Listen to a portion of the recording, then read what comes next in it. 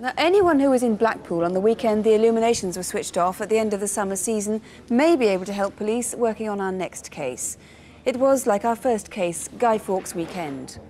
That Saturday, the 5th of November, was the last day anyone saw 74-year-old Harry Howell alive. 2 weeks later, his body was found in the living room of his flat. He'd been robbed and killed.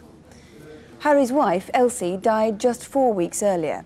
And since then, he seems to have been a rather lonely figure, living by himself in sheltered accommodation for elderly people in Blackpool. Our reconstruction, which includes actors as well as actual witnesses, begins back in October at Elsie's funeral, where a nephew was particularly concerned about him. Have you thought about what you're going to do now? Oh, I'll manage. I've got a fair bit put away, you know. No, I don't mean. I mean, how are you going to cope? Oh, I'll manage somehow. Well, what about your meals? Well, we'll think of something. Shortly after Elsie's funeral, Harry's nephew took him to the Leagate Cafe in Central Drive, very near Harry's home. Hello, love. This is Harry. He just lives round back here and he's had a bereavement, you know, his wife's died.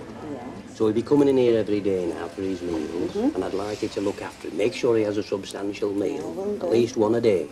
No sandwiches or nothing like that. No. Harry had suffered a stroke which partly paralysed him, and he was blind in one eye. But he was an independent type, and he enjoyed placing a bet and having a pint. He used to carry a large amount of money in his wallet, and he made a point of telling people he was well off.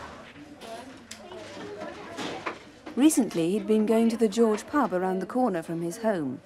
Police would like to know of anyone seen talking to him there. Harry lived in sheltered accommodation in Ibbison Court, where every morning the warden visits the elderly residents. It's Saturday, the 5th of November.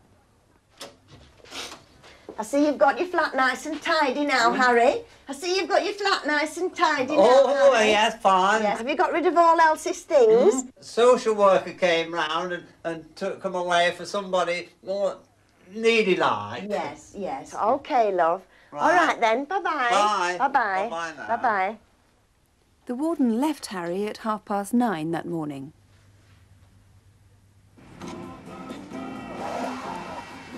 An hour later, he was having his breakfast at the Leagate Cafe, as usual. The waitress remembers serving a well-dressed man she hadn't seen before. 20 pence, is it? Yes, thank you very much. And you're just listening there to Mike Lancaster, our reporter, who's over there at the moment at the British Gas showroom in Blackburn, cooking for bonfire night tonight. The two men talked together for a while. Yeah, sure. If I knew he was with you, I would have brought the tea down myself. Oh, never mind, love. Take your tea out of that, will you? It's already paid. Aye. Police would like this man to come forward. OK, don't worry. Hello, I'm coming for a couple of meat sandwiches for an old man that comes in here regular every day. Perhaps you know him? This is Burton's Bakery on Central Drive, where Harry usually bought a pie at lunchtime. That's all we've got left. Well, I won't want a salad. He definitely said meat. In that case, I better take the beef horseradish, please. Horseradish. Would you like one or two? Two, please. Yeah. 2 weeks later, 2 beef and horseradish sandwiches were found unopened in Harry's flat, still in the paper bag. Thanks very much. These were the only beef sandwiches the bakery sold on the 5th of November. From the description the shop assistant has been able to give, police have produced this video fit of the man. It's obviously vital to their inquiries that he comes forward. I've lost my wife recently. Harry enjoyed chatting to people. On that Saturday afternoon at about 4 o'clock, he kept these complete strangers talking for nearly 20 minutes. I've no worries on that score. I've plenty of money stashed away, you know. Have you? Oh, I'll be all right. Oh, that's not fair, is it? Oh, no. I'd like a dog, but I can't have one where I live, you know. You can't? No, that'd keep the yobbos away, wouldn't it? Right, yeah. Harry didn't mix much with the other residents in Ibbison Court, and no one knows whether he spent Guy Fawkes' night alone or not.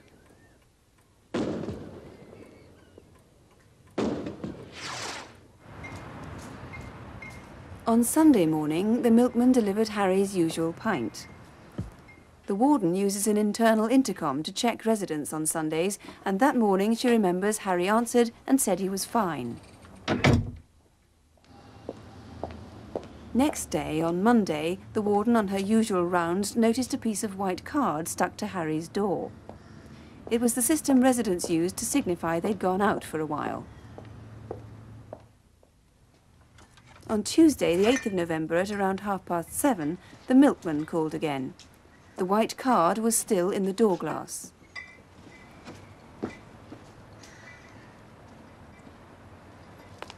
About an hour later, the home help sent by the social services arrived.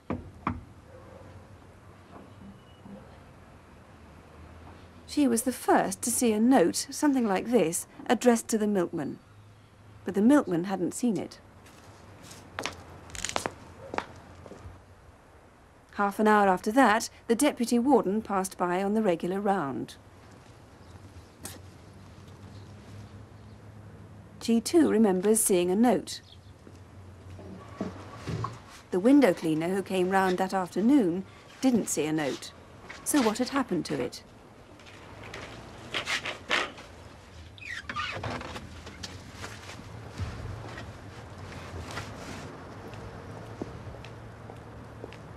As he worked, the window cleaner saw a man go up to Harry's door.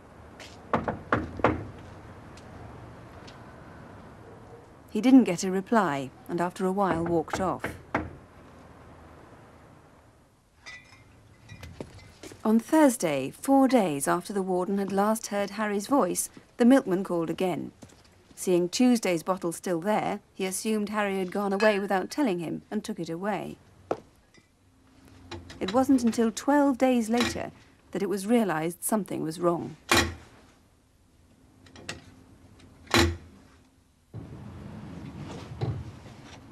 On Tuesday, the 22nd of November, the window cleaner came round again. He was the first person to notice that Harry's door had been damaged, although it was still firmly locked. Concerned, the window cleaner went to the back to investigate. He saw Harry's body lying in an armchair in the lounge. Harry died of terrible head wounds.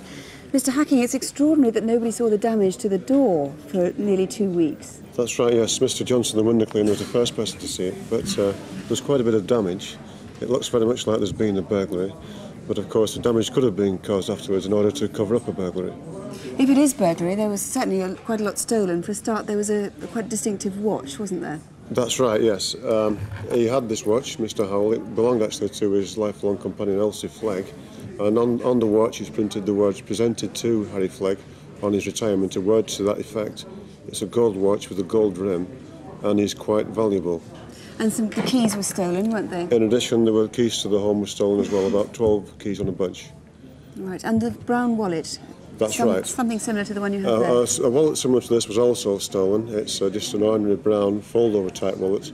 And we know that in that wallet, Mr. Howell has in the past kept several £100s. Right. What about this note? It's a complete mystery. It was pinned to the door, probably for only half an hour. Who wrote it? Who put it there, and why? That's right, yes. It was seen there on Tuesday, the 8th of November.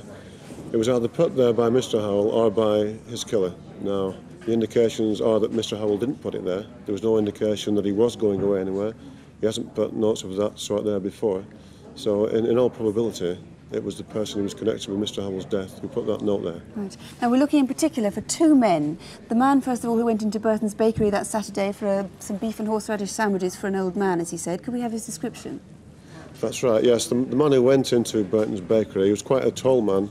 He was slim, with a pale, drawn face, with dark hair that fell over his face, over his forehead. And the second man was the man seen on the morning of that same day talking to Harry in the cafe as he ate his breakfast. That's right, yes. This man seen in the cafe with Mr. Howell, he again was quite tall. He was described as broadish built, but he was wearing a fawn-coloured overcoat with a trilby hat, with a soft trilby hat. Right, there's always a possibility that's the same man. I hope There you is get that. lots of calls, Mr. Hacking. Thank you very much. If you can help Detective Superintendent Hacking with any information on this case, please do call. Perhaps you saw Harry or chatted to him at the Leagate Cafe or at the George Pub. The number here is 01811 8055, or the direct line to the incident room in Blackpool is 0253 293933. That's 0253 293933. That as well. Now, if you can think back to 2 weeks before Christmas, were you in North London, perhaps driving through Stoke Newington? Stoke Newington is on the A10, one of the main roads to the city from the north. On Sunday, December the 11th, you might have noticed that an estate agent was open in Wareing Road. Or maybe you knew the proprietor, Lionel Webb. A Barbadian by birth, he'd lived most of his life in Birmingham, then moved down to London in 1985. On that Sunday, at around the close of business, with the lights in his office blazing, Lionel was murdered in full view of the street.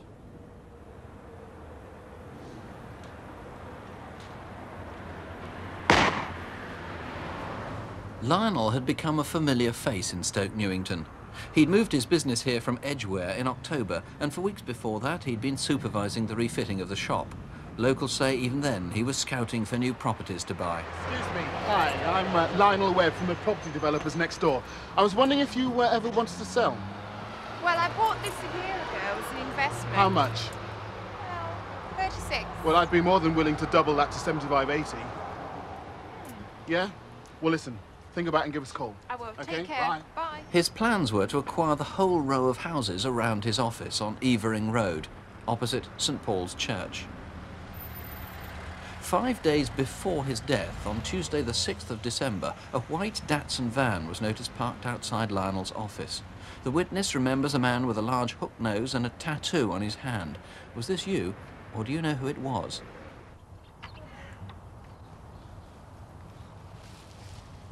Lionel worked 7 days a week, and at 9 a.m. on the fateful day, Sunday the 11th of December, he set off from his home in Mill Hill. He was carrying a briefcase and a black plastic bag. About 11 o'clock on that Sunday morning, a man wearing a dark woolly hat got out of a red car and went into Lionel's office. Then there's a gap in sightings. Where did Lionel go that morning? Because about 2 hours later, at 1:30, he was seen returning to his office. And he was seen to look up and down the road before entering.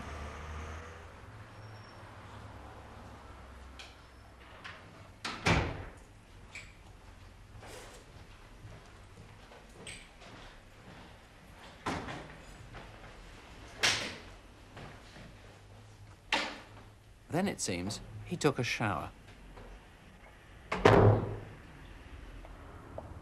A short while later, the woman who owned the corner property came round. She'd decided to accept Lionel's offer, but he'd failed to call her back. Where have you been? I waited in all day for you on Thursday to contact me. Listen, I'm sorry. I've got the money and the deal can go through, okay? Cash? 80,000. When? Come here tomorrow, we can sign the papers. Okay. See you. Talk to you soon. Okay, take care. About an hour later, at around 2:30, a man in his 50s or 60s was seen in Lionel's office. He was dressed in a smart trilby hat and grey checkered overcoat. Then, at about 3 o'clock, Lionel's secretary turned up. Oh, hello. What are you doing here? Just had a row with my boyfriend. Surprised he stayed so long. What do you mean? Was he ever done to you? Nothing. You're in a strange mood. Well, wouldn't you be if you had debts like mine? Oh, everybody's got debts today. What? 2,000 to this person, 20,000 to that person. Come on, how am I going to pay that? Worry, something will turn up. Yeah, like what? I don't know, something will. Relax.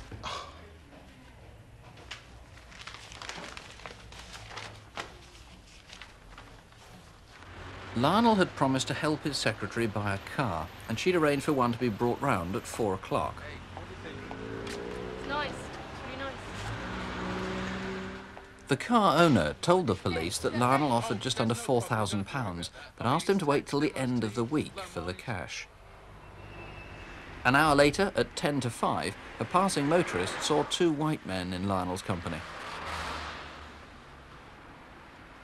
At 5:30, a local handyman called in. He'd worked on Lionel's office. Time you went home? Like you haven't got a home to go to. Sometime round then, Lionel rang a friend, but she remembers he had nothing much to say. You going to college tomorrow? Then she heard rustling in the background. Yeah, well, take care. Everything will be all right. Around the same time, two witnesses stopped briefly to look at the notices in the window. They clearly remember seeing a man in a dark suit and tie sitting at the desk, but they're confident it was not Lionel. Then a black hatchback was seen to speed away from Evering Road. When the handyman returned, he found Lionel's door ajar.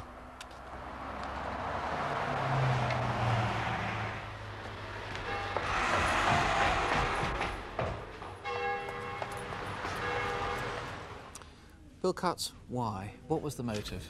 Well, maybe robbery. There's a briefcase and £4,000 that we never recovered, that we know he had, or more likely is a gangland revenge killing over drugs or money deals. Now, what's the link with drugs? Well, in the back of the shop after the killing, the police arrived, they found 2 kilos of cannabis resin. Each kilo was wrapped in a clear cellophane packet. At Eddie's home in North London was a large quantity of amphetamine-based tablets. We must make it clear that we will treat with great discretion anybody who calls into the studio if they've had any dealings with drugs, but if it's of a minor nature, the police really aren't going to be interested in that. This is a murder inquiry. Now, of the people who were represented in the film, obviously you need everyone to come forward if they think that they were represented there. The white man with the hook nose and the tattoo, that was on his left hand, wasn't it? On the left hand, yes, just between the forefinger and thumb. And it definitely said mum, no question about that. No doubt about it. That's pretty distinctive, and you obviously need him to come forward to eliminate himself or anybody else who knows him. Then there was a black man in a very smart suit sitting at Lionel's desk. Yes, this was about 5:30, 5:45 in the evening of the Sunday the 11th. Right, and the witness is convinced that wasn't Lionel? Yes, they're most certain that it wasn't the same man. OK, there's a black hatchback car. Again, there's another clue you saw screeching away at the end of around the time of the murder. If that was you and you had nothing to do with this murder, for heaven's sake, come forward. And I also gather you've got some more evidence, literally in the last 24 hours, about a 10-year-old girl. That's right, a passing motorist has just come forward 24 hours ago and told us that he saw a 10-year-old girl walking past the shop at about 5:45, which is the most important time, around about the time of Lionel's death. Well, obviously, there aren't very many 10-year-old girls or girls of that age watching this programme, but if you are the parent in Stoke Newington of a girl, 8, 9, 10, 11, 12, who could have been in Evering Road on Sunday, the 11th of December at 6 o'clock or thereabouts, please do call us. Here's the number to the studio if you can help with any of these, 01 811 8055. Alternatively, you can try the incident room, that's 01 488 5212. 01 488 5212. Now to Bristol and what may have been the most callous form of crime, a murder for the hell of it. A man who was a harmless, hopeless alcoholic was hit on the head for no known motive. Police fear the killer or killers might strike again. It happened on the night before January's Crime Watch, Wednesday, January the 11th. Were you in Bristol then? Our reconstruction begins in the city centre, near the Broadmead shopping area. Radio Bristol News. It's 9 o'clock. This is Norman Rickard. The Civil Aviation Authority has ordered new safety checks following the M1 plane disaster on Sunday night. The Stokes Croft roundabout is a popular meeting place for the city's homeless. They call it the Magic Roundabout. One of the regulars was Mickey. He never ate much from one week to the next. Drink, that's as much as he did. From one bottle to the next. It was mostly cider, but when funds were low, they had been known to drink meths, and lately he was drinking cider with Dettol. Mickey came from Stoke Gifford, not far from Bristol, and he'd worked in various labouring and farming jobs. This is him 7 years ago at his sister's wedding. His parents had both died, as had his handicapped brother. Mickey lived with his sister for a time, but started drinking heavily, and soon afterwards left home. Because he stooped, he looked noticeably short and was known as Mickey Mouse, or Metal Mickey. He was only 33, but he seemed older. Mickey was really a very ordinary sort of chap. Obviously, his life had been blighted by alcohol. We'd known him for, 5.5 years, and in that time we'd seen him deteriorate physically and obviously deteriorate. His trousers were always longer than his legs and under the heels of his shoes. Very shuffling gait. As his physical condition deteriorated, his walking became worse and worse. Mickey was a nice, popular chap. I remember in particular when one night I was doing the night shelter, I'd lost my purse. And Mickey was the first chap to offer me 50 pence for my bus fare home in the morning. And thereafter, whenever I saw him, he would always give 20p, 30p, whatever change he had for our funds. He used to use our night shelter a couple of times a week, but more recently he tended to skip her. That means sleeping rough wherever you can find a place.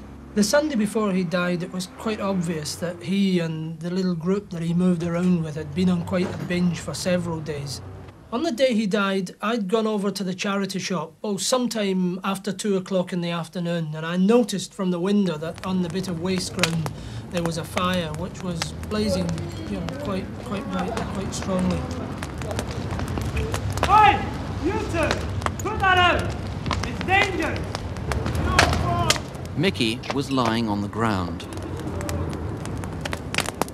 Shortly afterwards, another witness remembers seeing Mickey and talking to his friend.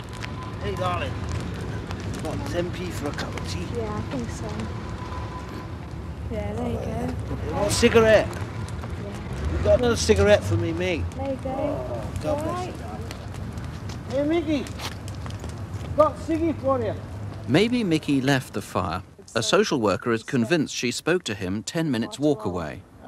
I actually saw him as I was leaving about 4:30 as the day centre was closing, and we had a chat, and he was playing around with my lights, pretending to switch them on and off, and that was the last time I saw him.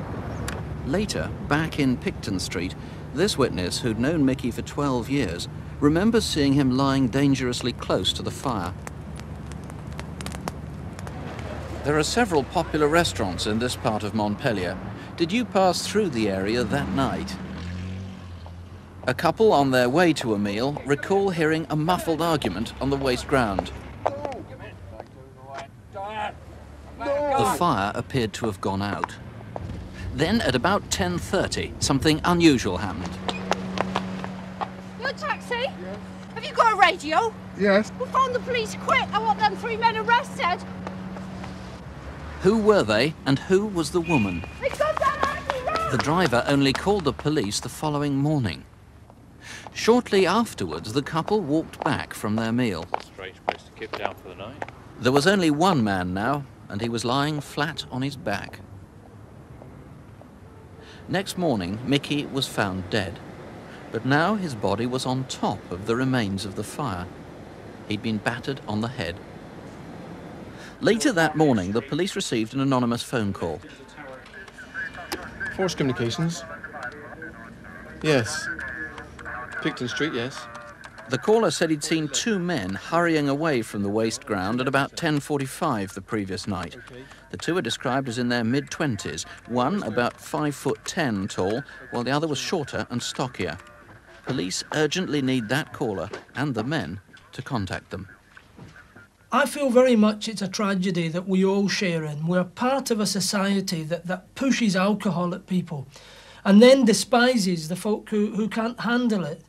Mickey was that sort of person, and I would just be concerned that people don't think, oh, it's a tramp, it's a drunk, it's not important. It's very important. Ray Sargentson, why would anyone do this? Well, it's a wicked motorless murder. All I can think is somebody's done it for kicks. And this was a man who had nothing, caused no harm to anybody, and in spite of his lifestyle, certainly didn't deserve to die in the way that he did. If it was young men out after pub closing time who went in for a bit of tramp bashing, as you suspect, that anonymous caller, who was obviously public spirit enough to recognise that he might have seen something important, he could be absolutely key to this investigation. Well, I think he could well be the key, because from our other inquiries, we are fairly confident that he in fact saw the killers leaving the site. Now, he rang you on the Thursday morning, that's the 12th of January, It's a long time ago, but you badly want to get in touch with him again now. Yes, we do. He's a very public-spirited gentleman. He rang in, he's given us good information. We'd like him to be just a little bit more public-spirited and ring us with his name and address. Now, what about those 3 men who were seen running away, the woman running after them? Were they involved? Well, we don't know. We're very anxious to trace her as well. She's in the scene, very close to where the body was found. It's vital that we find her. She may well have seen the killers doing something to Mickey, or it may be innocuous. But until we've got rid of her, then we really do need to get hold of her and find out what she's got to say. OK, so if that was you who called the taxi driver and said, please get the police, please ring us now, 01811 8055. Also, if it was you running away, frankly, I take it you're not interested in minor misdemeanours. This is a murder inquiry. That's right. I mean, innocuous sort of high-larking, skylarking, mucking about is not of our interest. We're trying to trace the killers of Michael Fahey. The taxi driver said there were a lot of people around that time on that night, 35 people maybe. Yes, we've traced a lot of people, but clearly we've got a lot of unidentified people seen in the street by persons who have come forward, and I do anxiously urge anybody who's in the area, even if they feel they saw nothing, to come forward and help. OK, the date is Wednesday the 11th of January. The time is 10:30 to 11 p.m, around pub closing time. Here's the number if you were there, if you can help in any way, 01811 8055. Or you can call the incident room direct, that's on 0272 267 992. That's 0272, the code for Bristol, 267 992. Our next case takes us to Suffolk. 3 months ago, on Saturday the 18th of February, late in the afternoon, after a day spent hunting for rabbits, Kevin Block and a friend decided to head for home. They were on the Earl of Stradbroke's estate, 12 miles south of Lowestoft.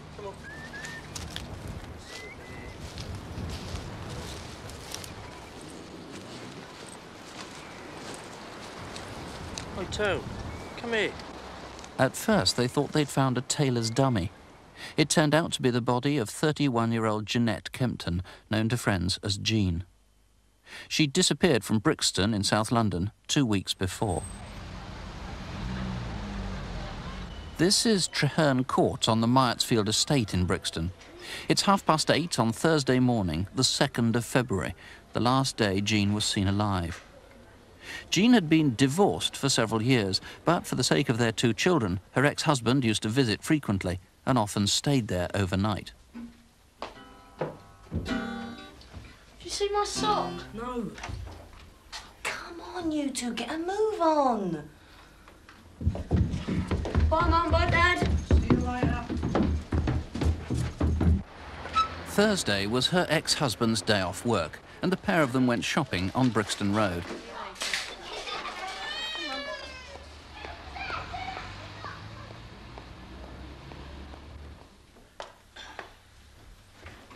Dave, all right? Pint of bitter. Was it lager and light? Yeah, lager and light. Pint of lager and light as well. Jean was a heavy drinker, often spending whole afternoons in the pub. When they started drinking at about 12:30, they were the only customers in the Loughborough, but they were soon joined by a friend. All right. All right. Right, Trev. What are you drinking, Jean? Oh, lager and light. Jean's friend had come to cash a cheque for £300. Cheers.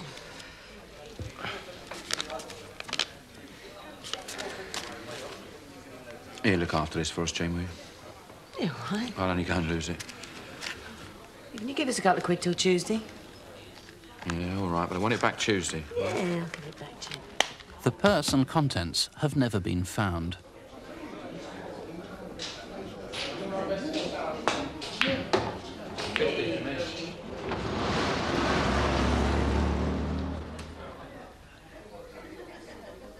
Right. I'm going to go give the kids their tea. I'll come back pick you up later. All right. Ta-ra. Ta-ra. When he did come back, 3 hours later, Jean had gone. At 6 o'clock, her friend went with her to the Five Ways florist a few doors down from the pub in Loughborough Road. She was collecting a wreath for a funeral next day. It's really nice. What do you think, Trev? Yeah, it's all right. It's really lovely. Cheers. Cheers, darling.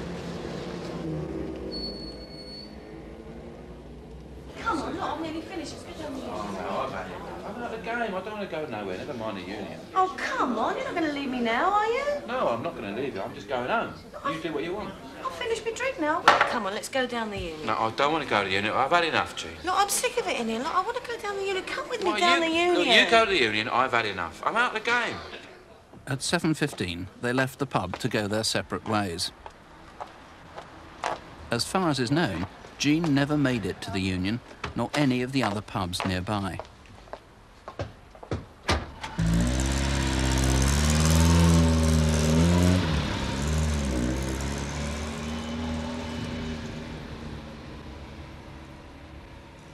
How did Jean make the journey from Brixton up to Suffolk, probably using the A12?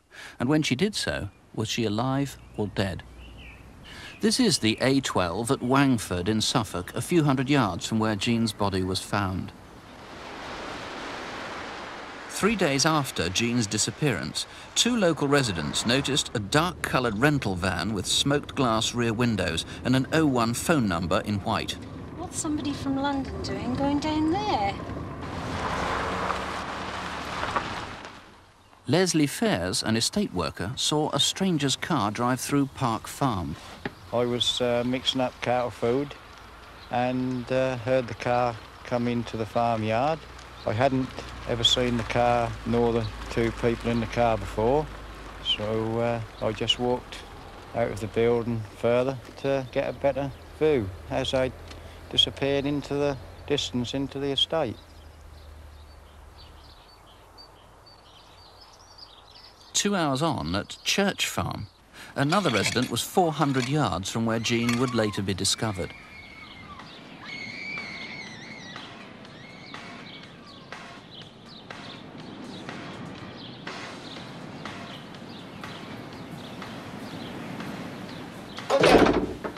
Roger! By the time his wife had come down, both the screaming and the music had stopped. 12 days later, Jean's body was discovered.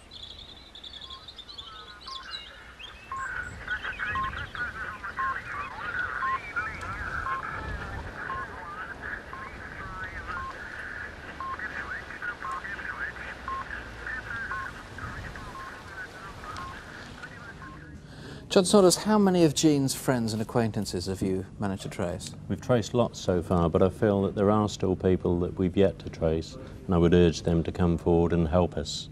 Now, a lot of those clues that we pointed out in the reconstruction could be spurious. Those 2 vehicles, the dark van, the white car, and the screams, could all be quite unconnected with the crime. Yes, what we're particularly interested in, though, is who actually was in those vehicles. And as you say, they may well be unconnected, but we need the drivers of those to come forward for elimination purposes. OK, that's the dark van in Middlebarn Lane. That's the afternoon of Sunday the 5th, the white car Monday the 6th, about 9:30, and whoever was larking about, if that's what it was, at 11:30 on Monday the 6th. A lot of Jean's possessions haven't been found. The coat, the stiletto, purse very much like this. Of course, that very distinctive wreath that she brought in Brixton, it might have been dumped somewhere. And jewellery, of which this is an imitation. This ring with a dark stone and imitation diamonds.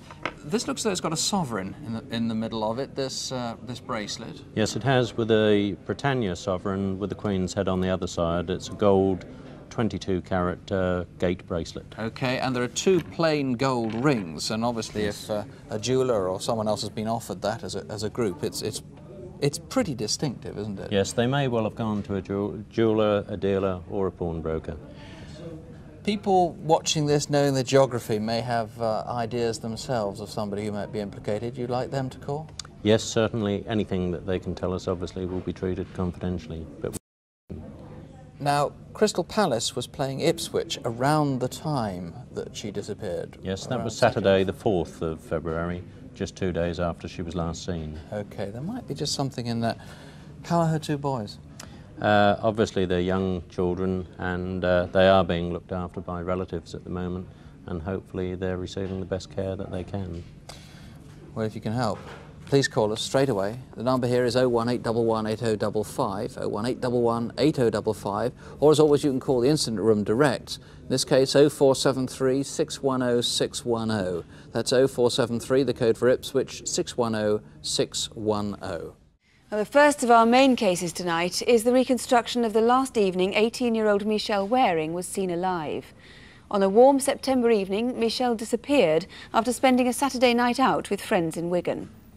Our film begins at around noon the following day, Sunday, September the 10th, at Station Road car park just outside Wigan town centre.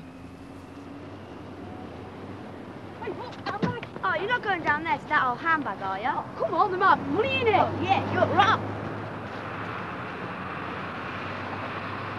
What's the purse, Dad? Found your handbag. Hang on, let's have a look at it. And we'll take it to the police. There's some shoes there as well. They might have something to do with this handbag.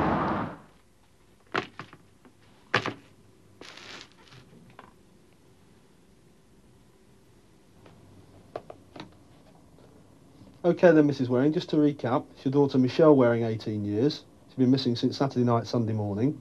Yes, that's right. OK, I'll get an officer round straight away. Bye-bye. This could have found property, please. Thank you. This is where my son found the bag. About 2 yards further on is where I found a pair of shoes. So let's just split up and have a look round. OK then, I'll go on this side and look round this way a bit, OK. Michelle had been missing for nearly 2 days. Over here. Her body was found in the bushes beside the car park in Station Road. Michelle lived at home with her parents and younger brother near the centre of Wigan. She worked as a waitress at a local cafe, and everyone who knew her describes a cheerful, popular teenager. On the evening of Saturday, September the 9th, Michelle and 2 of her friends had planned a night out. Michelle? She'd arranged to meet Sharon Pryke and Alison Humphreys in the town centre at 7:30. Okay. I've got it back first, okay? Okay. We'll talk about please,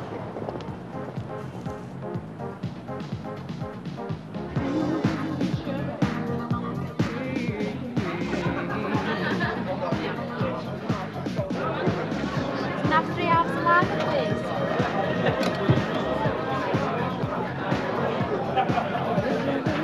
Should be a good night. 2:13, thank you. 2:30. Yeah. Oh, yeah. We're really good. Good night. It's getting really crowded in here. The 3 of them visited several popular pubs and bars in the centre of Wigan before finally arriving at Scott's Disco at about 9:45.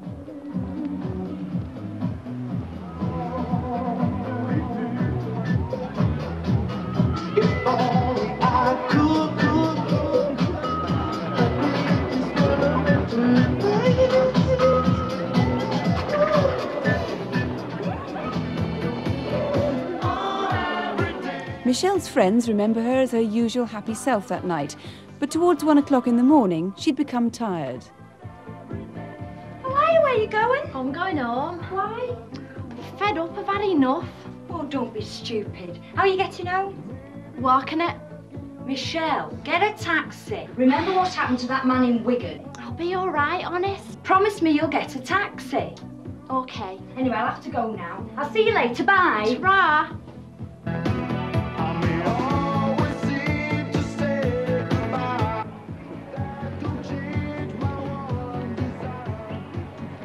As Michelle left the club, Alison and her boyfriend were already outside waiting for a taxi. Can you take us to Kit Green, please? Okay. As they drove away, Alison saw her friend walking up King Street towards Walgate. Where Michelle went next and exactly what happened to her, police can at present only speculate. Did she take a taxi on Walgate? Did she accept a lift from somebody? Police need to hear from you if you saw her getting into a taxi or a car. Or perhaps she met up with somebody she knew who may have offered to walk with her the 1.5 miles home. One witness reports seeing a girl like Michelle standing next to McDonald's 400 yards from Scott's. She was with a man described as 6 foot tall, slim with short blonde hair and wearing jeans and a light patterned jumper. Minutes after that, 2 separate witnesses saw a couple arguing outside the multi-storey car park at Station Road. One witness particularly remembers the girl's white shoulder bag. Several other people report hearing screams and shouts coming from the car park. The multi-storey itself was nearly empty by now. Was yours one of the few cars still parked there? And if so, did you hear or see anything unusual? At about 2:30 that morning, David Bradshaw was walking home down Station Road when he saw a young man near the exit of the car park. As David continued on his way, another young man, tall with short blonde hair, ran out in front of him from the entrance of the car park and up towards the town centre. And this was just 50 yards from where the following Monday evening Michelle's body was found. Detective Superintendent John Smith is leading this investigation. What was the motive?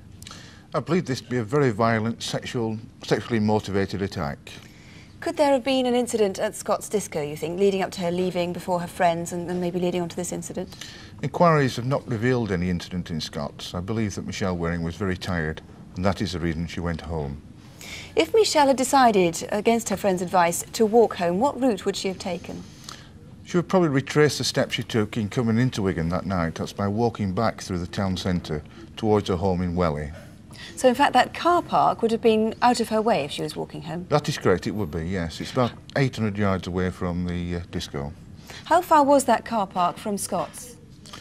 About 10 minutes walk at the most, probably 8 minutes average. We can see there where Michelle was found. That is the star, yes. The entrance and the exit to the car park. That is correct, yes. That exit, a man was seen leaning over the railings, and you're particularly anxious to find him. Yes, I certainly am. I would very much like to eliminate this man from the inquiry and urge him to come forward. He's a young man, late teens, light coloured clothing, and he may well have been in that area of the car park for some length of time, maybe hours, prior to this particular sighting. If anybody knows this man's identity, please contact the incident room immediately. And someone else was seen near the exit, at the entrance to the car park?